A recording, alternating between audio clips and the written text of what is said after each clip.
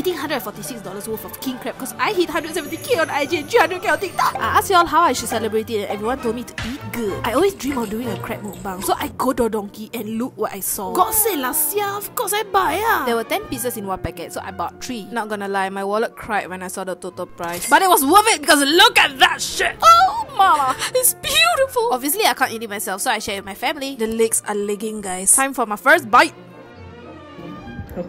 Oh mama. Okay, this one is frozen and it's already so good. So imagine if it's like super fresh. When I was eating the crabs, I thank God that I was born and alive to be able to eat all these crabs. But out of 10 nak balik berapa? What? Out of 10. 3 left? 8 or 7.5. Not exaggerating, but this was really the best day of my life. This was really an interesting experience. It was a nice treat for myself, so thanks guys for recommending this.